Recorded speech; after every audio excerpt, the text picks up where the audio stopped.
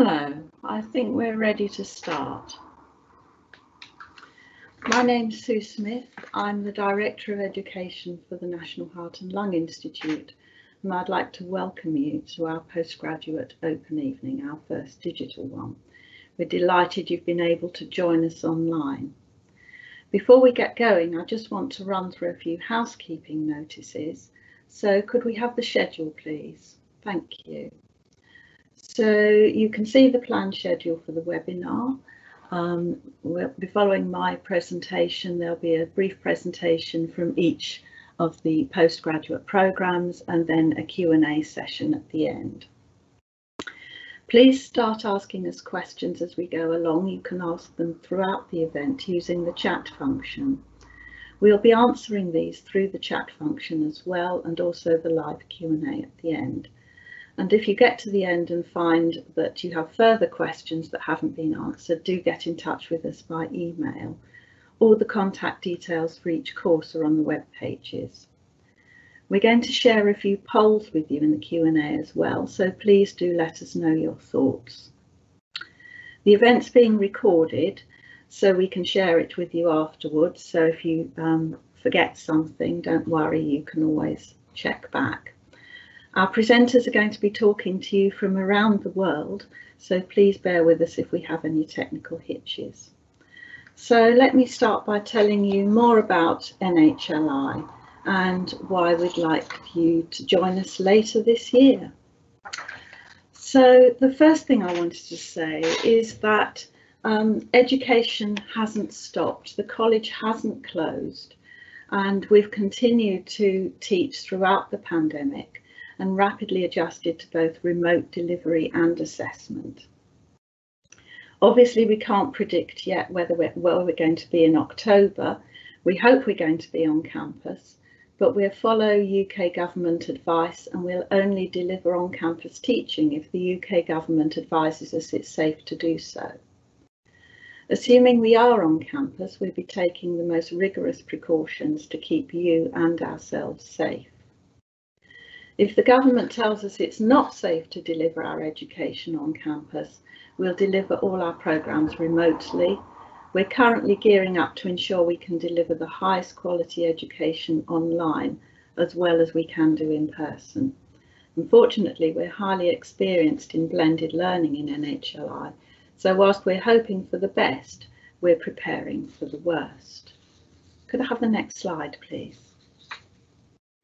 So this slide is just to give you an overview of the NHLI's education portfolio. On the left-hand side, you can see that we offer 3 intercalated BSc programs, a cardiovascular sciences program, a BSc in remote medicine, which is about delivering medicine in remote locations, not about telemedicine, and also a BSc in translational respiratory medicine. I won't talk about the central block, about the postgraduate taught programs, because you're going to be hearing more about those very shortly. But I will just mention that we have about 200 PhD students doing PhDs in both clinical and basic sciences, and we also have an MRes. Could I have the next slide, please? And I want to stress that all our teaching, including our BScs, is underpinned by research. So this slide just lists a few examples of our current research and the things that are currently happening in NHLI. So you can see from this that we're at the forefront of research into the COVID-19 pandemic. And I hope you can also see that our research portfolio is very varied. So it spans cellular and molecular techniques, for example, research on mending broken hearts and gene therapy for cystic fibrosis patients. But we also use and can teach you techniques relating to the whole person, such as investigations on the causes of breathing disorders during sleep. Finally, I hope you can see from this slide that all our research is very practically orientated, and we have the goal of improving patient care and the health of our society. And of course, if you study on one of our programs, you'll be able to contribute to that goal. Could I have the next slide, please? I popped this slide in because I wanted you to get an idea of our overall student numbers.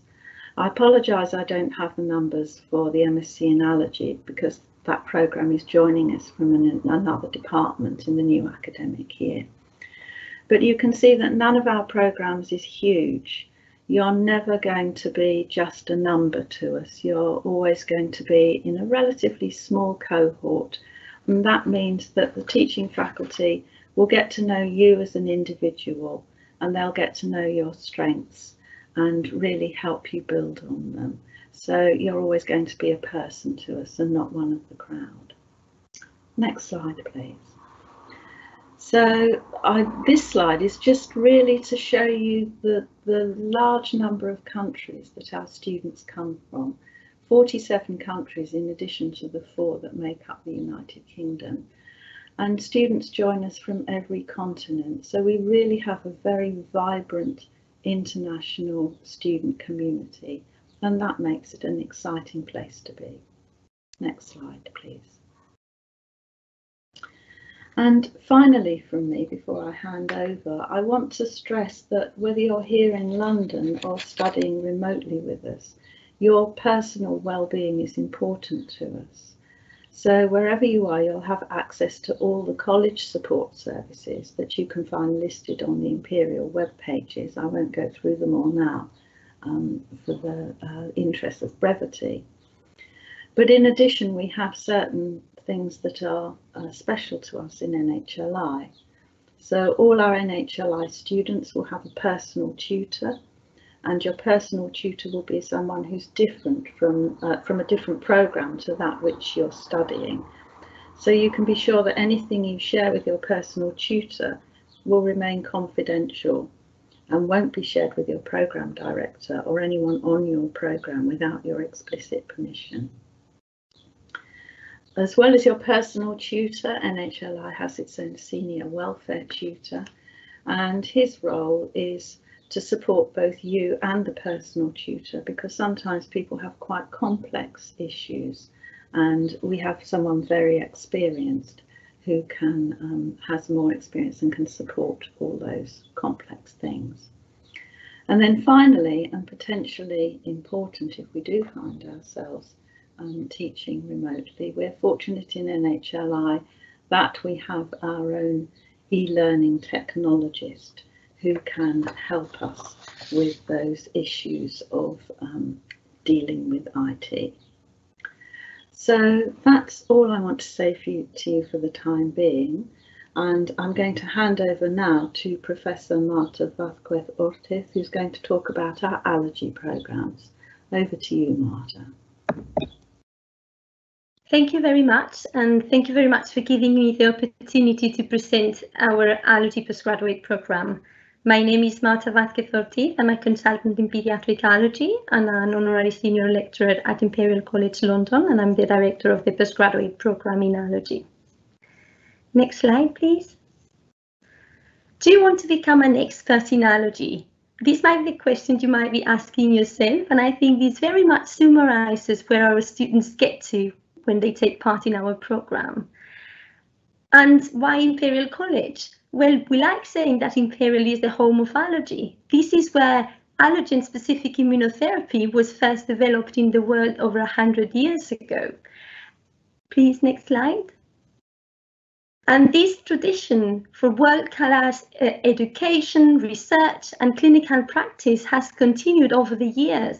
And we're very lucky to have world-leading experts in a number of fields in allergy, people like Professor Daran, Professor Kustovic, Seglani, Bush, Dr. Boyle, Dr. Tana, or Dr. Meyer, who are leading research in the field of immunotherapy, the early origins of allergies and asthma, severe asthma, mechanisms around food allergy and anaphylaxis, as well as prevention and treatment strategies. And we're very lucky to have them as our core faculty and have a very close relationship with our students. We have an extensive syllabus covering in a lot of detail all the different aspects in allergy, with evidence-based and up-to-the-minute information that is relevant for your clinical practice or your own research in this field. We have an innovative blended teaching style and strategy, And we are very much a flexible program. We're a part-time program, and most of our students are busy clinicians who work full-time and have busy personal lives, and they find the program very much suitable to their busy timetables. And as Professor Smith was saying, we're very much an international program, both, you know, from the faculty perspective, but also from the students' perspective, with people from all around the world. And this makes it a very rich environment to learn. We have about 20-25 students every year, which makes it a very manageable number to have a close relationship. And as Professor Smith was saying, to really play to your strengths and bring you to the next level. Next slide, please. This is the structure of our program. So you can choose if you want to do a postgraduate certificate, which is the first year, including 3 modules covering the immunology, covering the management of allergic diseases, and the new research in allergy and how to get started doing your own research in allergy. You might want to do a postgraduate diploma, which involves the year 1 plus a second year, where we offer 6 modules covering in detail the different allergic diseases, or you might wish to do a full MSc, which includes the first 2 years plus a research project, usually within your own institution, but it can be also with us, either a basic science or a clinical research project, either within year 2 or as a 3rd year. Can you put the next slide, please? So I hope that was helpful, and I will be very happy to get any questions at the end, or for you to get in touch with me later on. Thank you very much. And now it's the turn for Professor Mary Morrell, who will be talking about her program on cardiovascular and respiratory healthcare. Thank you. Thank you very much for that great introduction to the allergy MSc. If you could have my first slide, thank you very much. My name's Professor Mary Morrell, and as Professor Smith has already just alluded to, I do research on people who have respiratory problems, in fact, during sleep. So something that some of us are experiencing at the moment, issues with sleep, but we particularly deal with cardiac and respiratory issues during sleep. In my educational role at NHLI, I'm the course director for the Cardiorespiratory Healthcare MSc, which includes both the PG Cert and your PG JIP. And I have the absolute pleasure of working on that programme with our own dedicated teaching fellow, Dr. Leanne Felkin, who helps me and the faculty to make sure that you have a fantastic experience on this MSc stroke PG JIP, PG Cert. If you'd like to give me my next slide, please. One of the things that I want you to think about while I'm speaking is what you would learn if you did an MSc in cardiorespiratory healthcare. What are the things that would have you register on this course? So, for example, do you want to know about cardiac? Do you want to know about RESP? Do you want to know a little bit more about both of them? Are you more interested in the healthcare or in the research? Because one of the great things about this program is that it spans all of those options. And who do you want to meet? We just heard all about the fantastic people in allergy. Obviously, it's the Heart Lung Institute. Loads of people available for you to meet within heart and lung. So what are the specialisms that you're interested in? Next slide. And so how we structure our program so that you can have all those options is we have 4 core modules which deal with the foundations of the knowledge that you will need, and then also the generic skills that you will need to do healthcare research. So that's things like study design, looking at things like statistics, which a lot of people get a little bit hung up about. And then we also look at your professional, clinical type skills that you might want to do, things around reflective practice, and then how you can use those skills to evaluate clinical care. So we have our core foundation modules, and then we have our specialism modules, and we have some cardiac and some respiratory, and they're really based in the skills of the NHLI. So we do a lot with non-invasive ventilation, for those of you that have worked clinically, things that you might have heard about in the COVID crisis around CPAP, ventilators. And then on the cardiac side, we look at all the innovations in cardiac healthcare. So you can choose those modules yourself to support yourself. And the teaching is both clinical and respiratory. So it has, research, I'll say respiratory, research, because it has all of the elements that link together to improve healthcare. Next slide. And the way in which we particularly like to teach on the cardiorespiratory healthcare MSc is experiential learning. So there's nothing like having a go and actually having an authentic experience of what it's like being on the ward. So, for example, we use assessments that include things like giving information to each other, whether that be in a healthcare setting or in a research setting. Lots of information at the moment being given about COVID, and you may have noticed that some researchers are better at doing that than others. So there are things that we can do to help train you in being able to communicate your science and your healthcare.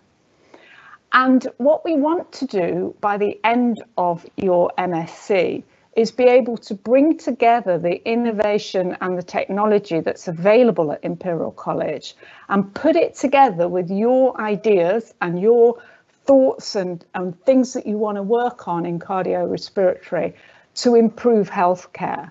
That's our real goal. And the vehicle we use for that is your research project, which is a large part of your MSc. It's a piece of original research where you get to apply all of the different things that you've learned in the modules, be they core modules or specialist modules, to develop your research project. Next slide. So the last question that I'll leave you with is, well, what are you going to learn? Who are you going to meet? And where is it going to lead you? So lots of people have different reasons for doing MSCs. It's a big investment in terms of time and money. And so you might be thinking about, you know, wanting to work in the NHS, fantastic thing, lots of opportunities there. You might be thinking of wanting to do maybe further research in a PhD, or you might be wanting promotion for your current role. All of those things we can incorporate and support you with if you are interested in doing the cardiorespiratory healthcare MSc. So I'm really happy to take questions. You don't have to be a healthcare person to take the MSc, but you certainly need to have an interest in healthcare, which I'm sure you all have. So thank you very much for listening to me. I hope to see you in September. And next up is genes, drugs and stem cells. Thank you. Thank you, Mary, for that amazing introduction. Okay, can I have the next slide, please? Okay, so hi everybody. My name is Dr. Fawzia Khan. I am the teaching fellow for the MSc PG Cert in Genes, Drugs and Stem Cell Novel Therapies course. Next slide, please. Okay, so key academic people on the course.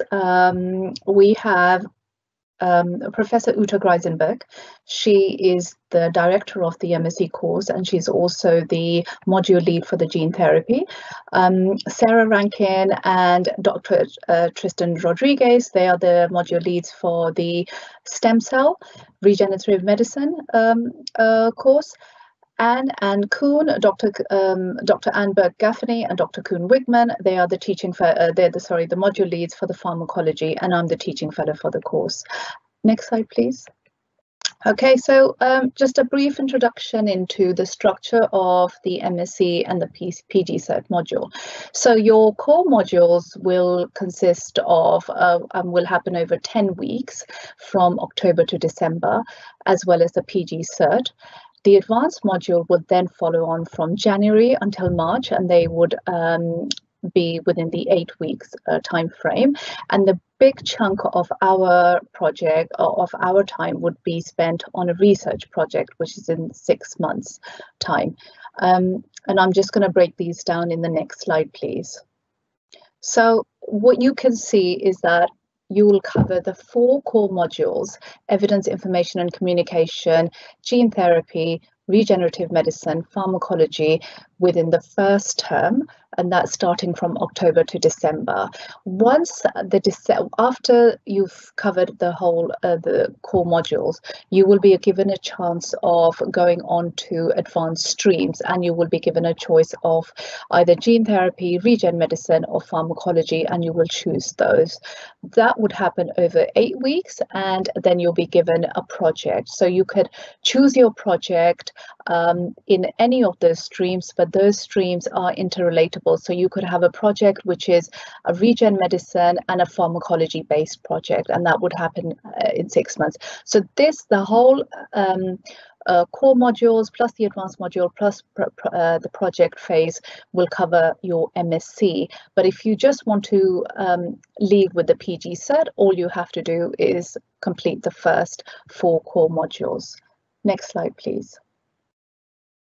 So for 2019, these were our breakdown. We had 8 UK students, 11 EU students, and 14 overseas students. And as you can tell, they're coming from all from different parts of the world.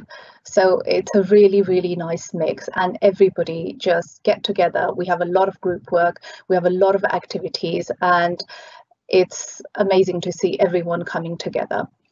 Next slide, please. Okay, so we are asked, what are these? So we have the research, we have the lecturers from Imperial and from outside, and you're given enough knowledge, but what are the opportunities outside the main curriculum? So in 2019, we had the opportunity to go to Deloitte, a consultancy firm. We had a workshop for the afternoon. Imperial Innovation Team, they are the enterprising team that supports the next generation of students, inventors. A visit to the Fifth Physics Garden, which is in Chelsea, which is 10 minutes down the road from us. Designing an outreach activity, which is a project where you're given a chance to educate the community around Imperial within your chosen field. You have the interdisciplinary hackathon, where you meet members from different faculties and you're turning your ideas into reality. Panacea Innovation Insight team, they come from Oxford and they tell you how to start a life science consultancy firm. And then a visit to the British Thoracic Conference. So that's just little, sorry, is it next slide, please? Okay, thank you. Right, thank you. So what are the 5 reasons that you should choose our master's degree? Amazing for knowledge. I can guarantee you that you will be taught by the best PIs, the best researchers, and the best lecturers around Imperial. You'll form amazing connections. It'll enhance your personal development from when you're coming in October to when you leave in September. You will see a huge growth. Accelerate your career growth, and you're going to be part of the best team, and I can reassure you that. Next slide, please. So I'm going to give you just a little a video of what the things we covered in 2019. Oh, is there no sound?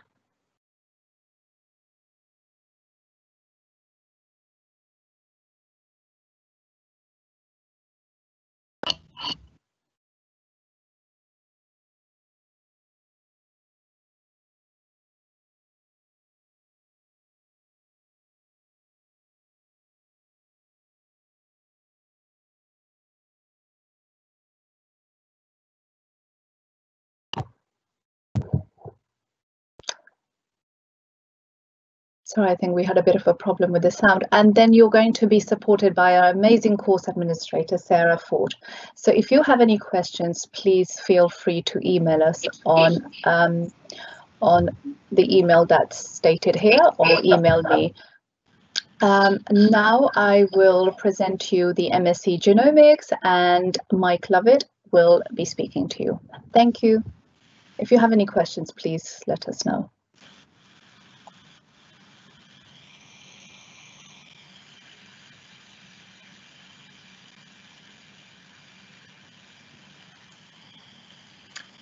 Hello there.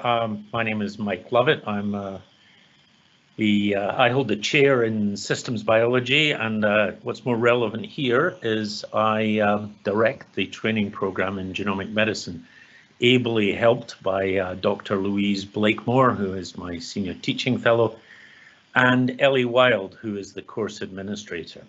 Next slide, please. So what is genomic medicine? This is a revolution in personalized medicine that is occurring throughout the world, but is really being pioneered by the NHS, who are at the cutting edge. We're taking genomic data, genetic data, sometimes our DNA sequence, sometimes our epigenetic marks, and seeing how that interacts with our environment and health. And we use that information for effective diagnosis and tailor-made treatments. Next slide, please. So Imperial is really at the forefront of this. We have several hundred investigators who are working on genomic medicine type projects. And in fact, as I've just said, the entire UK is really at the forefront of this and has embarked on a very visionary project, which really came to completion last year, which was called the 100,000 Genome Project. And now that has morphed into a 1 million genome project, and there is talk of a 5 million genome project. That is generating an enormous amount of data about our susceptibility to complex, rare and common diseases. And more relevant is really leading to translation of that into the clinic for diagnosis and treatment. Now that NHS, no, back one slide please. That NHS involvement is reflected in the fact that they have funded 7 centres, one of which is Imperial, who are preferred providers of training to NHS employees. So if you're interested in this programme, we have been renewed in this funding, and we have a substantial number of scholarship places for NHS employees to undertake this training. Now that doesn't mean that it precludes anybody who isn't with the NHS. About half of our student body is not NHS funded, comes from very diverse backgrounds, and I'll come back to that at the end. Next slide, please. So the structure of our program is that we have a series of modules that are each 1 month in length. In our pre-COVID world, we had one face-to-face teaching week per module, which was usually the second week of the month, which is when students have to be present for that sort of intensive face-to-face concepts and discussion series. And then a total of 3 weeks of online e-learning, distance learning, followed by an assessment that would be delivered online. Starting in October, we are contingency planning for delivering all modules online if necessary. So if the government, as Sue alluded to, says it is safe and okay to do this in the usual face-to-face teaching mode, then we will do that. If not, we can guarantee that we will be delivering this online for the entire autumn term. The MSc degree, the total thing, consists of 8 modules that are chosen from 6 cores, which are mandatory cores, and then 2 more from 6 optionals, plus the research project, which is a little bit shorter than many MScs. It's a 14-week research project. Next slide, please. So what do you learn in this course? Well, you learn a great deal about human genetics and genetic diseases. And by genetic diseases, I do not necessarily mean simple Mendelian traits or rare diseases. I mean common complex disease, rare and Mendelian disorders. I mean a lot about cancer, a lot about infectious diseases, and many other things. You'll certainly learn a lot about genomic technologies, how they work and how to apply them. And you'll learn quite a lot about bioinformatics, the interpretation of large data sets. Next slide, please. Where are our graduates now? What do they go on to do? Well, this is just a handful, next slide please, of our almost 200 graduated students as of the end of this year, and that's in our first 5 years in operation. So we're not just a vocational training system here, we are an educational establishment, and we aim to build people who have deep and nuanced knowledge of genomic medicine. Many of our graduates are in leadership roles. They are clinical genomics registrars, which is a new job description within the NHS. Many have returned to their clinical or scientific duties with enhanced expertise and act as interpreters and nodes of knowledge within their centres. A large number of the basic research people and sometimes the clinical people within our program have transitioned into PhD programs, and we have a very diverse student body. We have nurses, midwives, junior doctors, medium-term registrars, and even very senior consultants within our program. We have people who are clinical research scientists, some who have transitioned to clinical scientific roles after our program, and some who have successfully applied to the very competitive NHS genomics or genomic counselling scientific training programs. So there is a wealth of opportunities for genomic medicine expertise in the country and in the world, and I think you're going to find that there are many opportunities and possibilities in doing this program. I will be happy to answer any questions at the end in the question and answer session. And now I'm going to introduce Professor Petros Nikoyanopoulos, who is going to talk about medical ultrasound. So I am Petros Nikoyanopoulos. I'm one of the consultant cardiologists at Imperial College and Hammersmith Hospitals. My main interest is imaging, and in particular echocardiography, whereby I have been one of the key opinion leaders in echocardiography in Europe. I've been past president of the British and European societies of echocardiography, and therefore have an extensive network in Europe and beyond.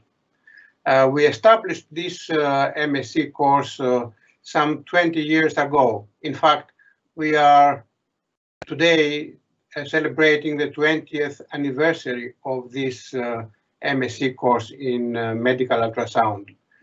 The course is both academic and vocational in nature. It aims to produce students who can use research and development skills in order to develop the field of medical ultrasound. The course offers 2 modules, echocardiography and vascular, each running independently in their respective departments. Dr. Mo Aslam is the lead for vascular stream and the module. Dr. Abigail Thrush is the lead on physics, and Mr. Tony Stedman is the course administrator and is the mouth of medical ultrasound and the person to refer to whenever you have any issues with the program. Next. We have 4 main teaching hospitals as part of the MSc rotations. The Hammersmith Hospital, which is the main hub of this course. Charing Cross Hospital, not too far away from here, St. Mary's Hospital, and the Royal Brompton Hospitals.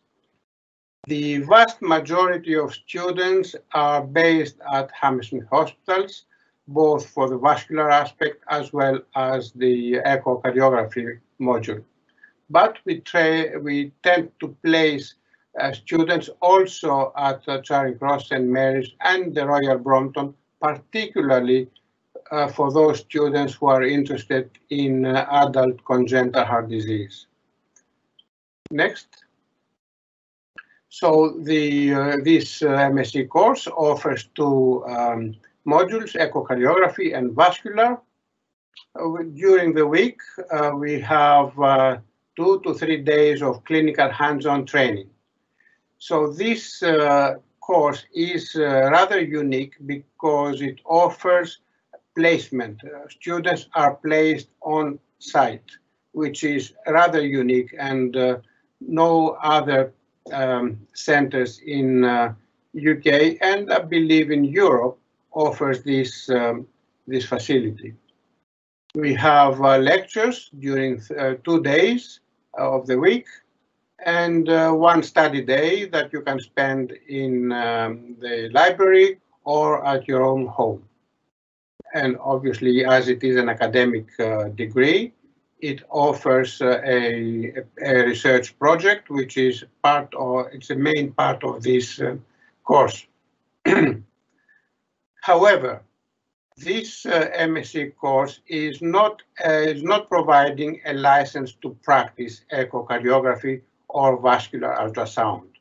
The license to practice either these modalities is provided by the national societies, the British Society of Echocardiography or the Vascular Society of Ultrasound.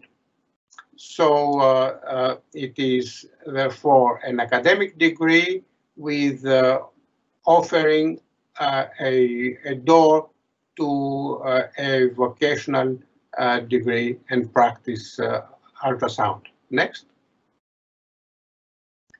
So we offer facilities of all sorts of ultrasound, from 3-dimensional echocardiography, as you see here, to all vascular aspects of arterial, to venous aspect, and students are spread all over the 3 hospitals, so that each one can specialize in one or the other aspect as they will. Equipment is state-of-the-art. Several manufacturers are providing their equipment, and you will be able to use and learn all sorts of equipment, the pros and the cons in each one. Next. This is 2 examples on the vascular unit on the left and the echo department on the right. Interestingly, the vast majority of the sonographers are derived from this MSc course. So it offers opportunities for employment, not only on this site, but also nationally and internationally. A lot of our students have found positions in departments of ultrasound, both in the UK and in Europe. Next. What is the background of those students, of potential students? Well, anyone really with a science degree, which includes doctors, nurses, biological science degrees, sports science degrees, people who have a background of physiologists and other healthcare professionals, and radiographers. All are very welcome to enroll to this program. Lectures are run through October and January, and the first trimester is really focused on physics and research methodologies, whereby the beginning of the research is set. Most of the research projects are clinical and prospective. Sometimes we need to get ethics approval, which clearly takes some time, but the essence is to learn how to make an application for an ethics committee and so on. From January until May, we begin the subspecialty, either vascular or echocardiography, with the lectures and clinical practice on patients.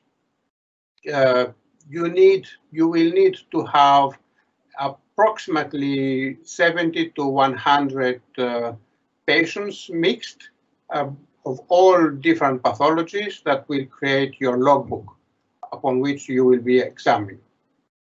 Throughout the year, the project runs in parallel with different deadlines that you will have to meet over the course of the year. Next. Examination and assessment. Well, in the first instance, you will have mock exams, which are mostly formative, and you will not be you will not get grades, but it will be more of learning opportunities, and you will obtain feedbacks immediately after the mock exams. And finally, you have the finals. That will be the summative examination in the early summer. Physics are examined through written examination, specialty, MCQs and long answer questions, multiple choice questions. The project, you will have viva presentations and the dissertation. And the clinical exam, it will be practical live scanning in front of your internal examiners. Next. Finally, you will be graduated as you heard, and you will be proud to have a degree, an MSc degree from Imperial College that will give you access to job opportunities around the country and beyond. Thank you.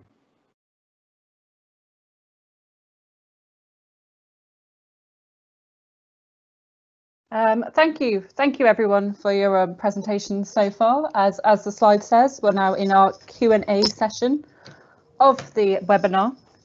So you've all been submitting your questions throughout, and we thank you for that. If you have any more, please just keep sending them in. But I'm going to firstly introduce you to some of our students that are also present. So we have Mahesh from the allergy course, who's going to hopefully appear soon. And I'd just quite like to ask you, Mahesh, what made you apply for this course? Hello, everyone. My name is Mahesh. I'm one of the pediatric trainee doctors currently based at East Midlands. So my main interest is pediatric allergy, and I wanted to become a pediatrician with a special interest in allergies. That was my main motive to apply for the Imperial. We have one of the consultants as well who has done the MSc Masters in Allergy from Imperial. So that have gave some insight for me into different courses available in UK. At the moment, I'm in postgraduate certificate course in allergy. I have already attended 2 modules, and I must say that I'm quite happy. And that definitely has, just with the 2 modules, in terms of the knowledge and current evidence-based practice, that has helped me quite a lot. Oh, lovely. Thank you for that. Really good summary there. I'm going to move on to Yovita. So Yovita is one of our MSc students in our cardiovascular and respiratory healthcare MSc. So Yovita, could you tell me what you want to do after you do this MSc? Hi, so I really plan on getting a license to practice medicine here in the UK. And I feel like the degree would really help me find a job after. And what has been the best part of your degree so far? I really like how close the teachers are. And there are really some fun topics to discuss about. And I'm really lucky to have a really, really great supervisor. So yeah, all those. That's great. Thank you very much for replying to that. I'm going to introduce you now to some students from our Genes, Drugs, Stem Cells course. So I'm going to introduce Adam.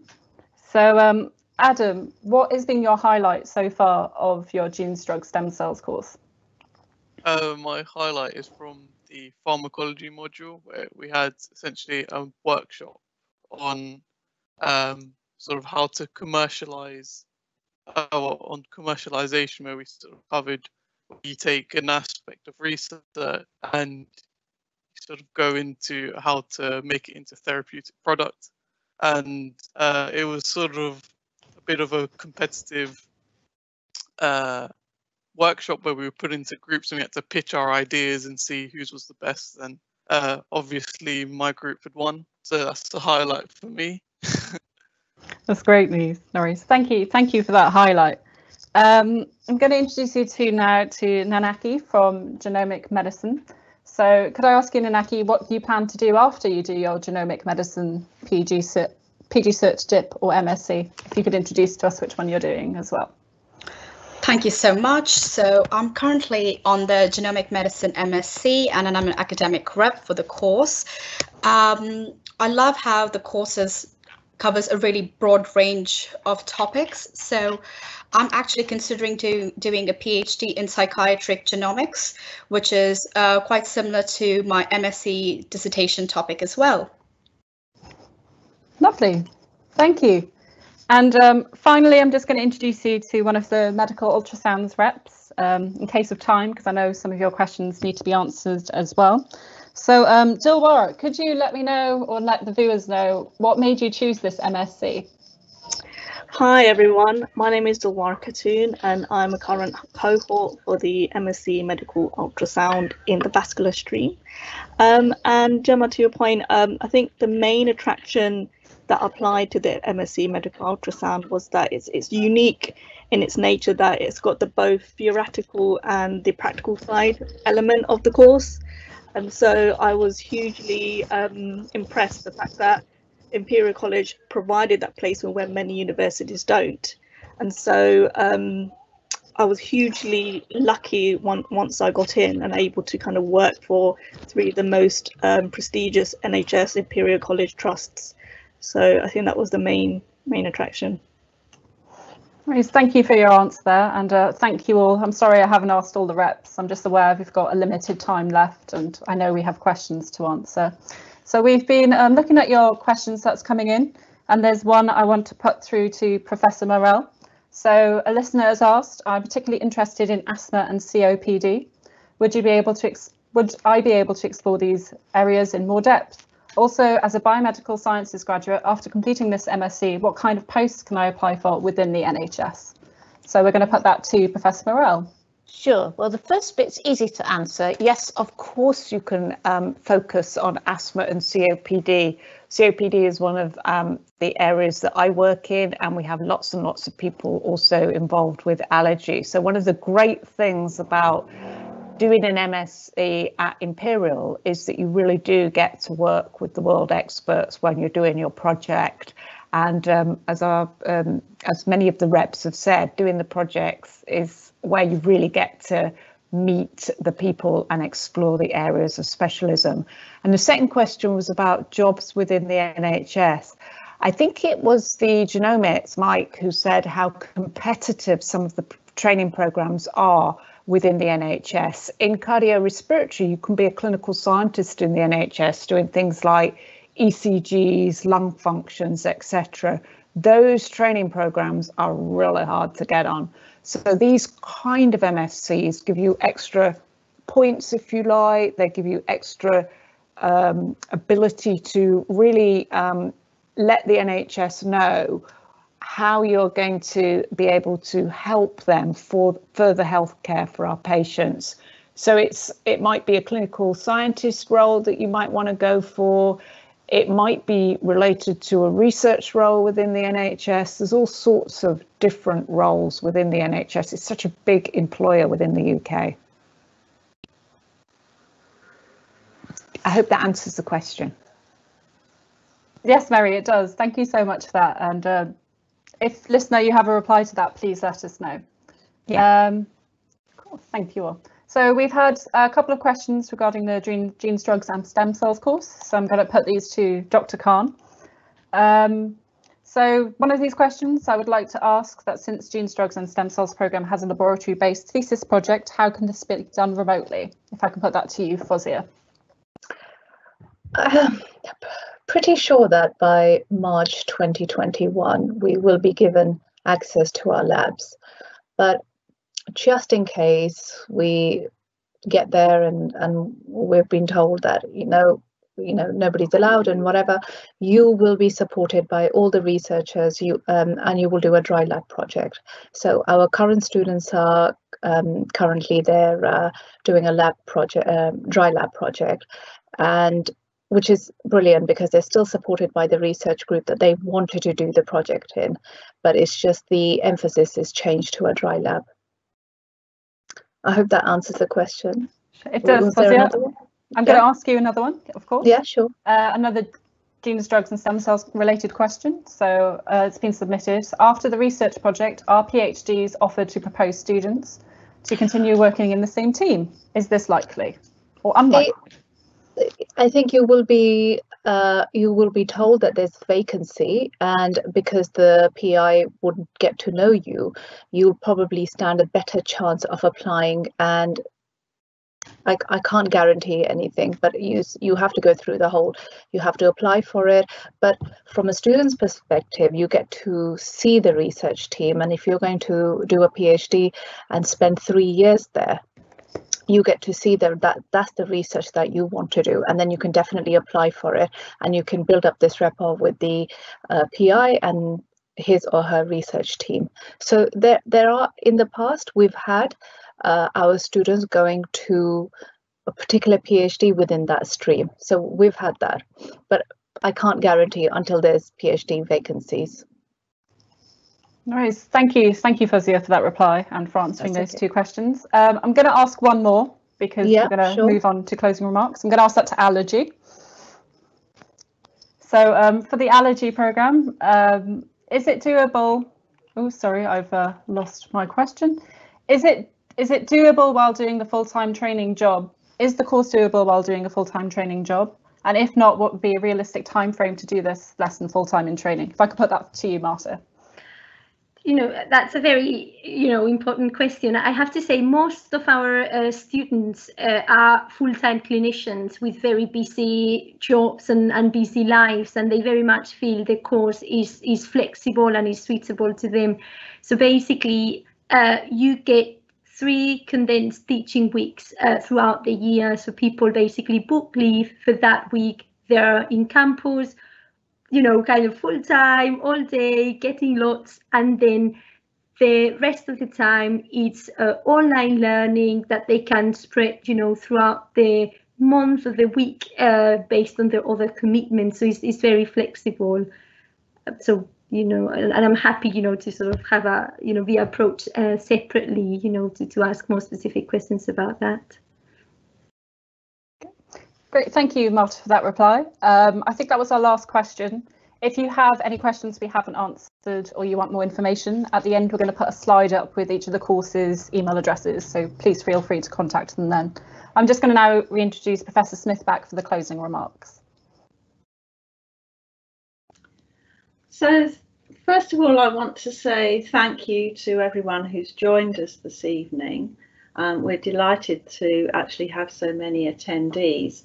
And also, of course, I want to thank the people who've spoken to you, and even more so the people that you haven't seen, the production team who behind the scenes have worked enormously hard to make this session happen.